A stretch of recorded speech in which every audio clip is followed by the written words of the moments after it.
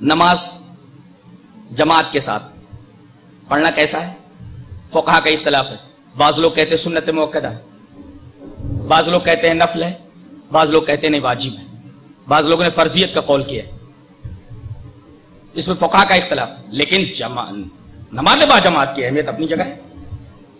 نبی کریم صلی اللہ علیہ وسلم کی ایک حدیث پاک دیکھیے، اور اس سے ایک دوسری حدیث سے ایک عجیب و غریب استدلال. حدیث اس طرح: وعن ابی ہریرہ رضی اللہ تعالی عنہ ان رسول اللہ صلی اللہ علیہ وسلم قال والذی نفسی بیدہ لقد ہممت ان آمر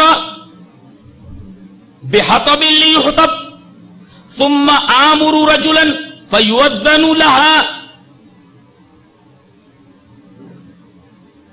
ثم آمر رجلا فيؤم بالناس ثم أخالف إلى رجال فأحرق على بيوتهم والذي نفسي بيدي لو يعلم أحدهم أنه يجد إرقا سمينا أو مرماتين حسنتين لشهد العشاء. رواه البخاری فی کتاب الاذان. حضرت امام بخاری سے حدیث پاک کو ایسے کتاب الاذان میں لائے. حضرت ابو ہریرہ رضی اللہ تعالیٰ عنہ فرماتے ہیں کہ رسول اللہ صلی اللہ علیہ وسلم نے فرمایا قسم ہے اس ذات کی جس کے ہاتھ میں میری جان ہے، میں نے ارادہ کر لیا ہے کہ جو اذان ہونے کے بعد لوگ اپنے گھروں میں بیٹھے رہتے ہیں، میں ایک آدمی کو بولوں کہ جائے جنگل سے لکڑیاں لائے اور میں اپنے مسلح پر اپنی جگہ کسی دوسرے کو کھڑا کروں، اور جب وہ لکڑیاں لائے تو ان لوگوں کے گھروں پر لکڑیاں ڈال کر کے گھر والوں کو گھر کے ساتھ جلا دوں جو بغیر عذر کے گھر میں اذان ہونے کے بعد بیٹھے رہتے ہیں.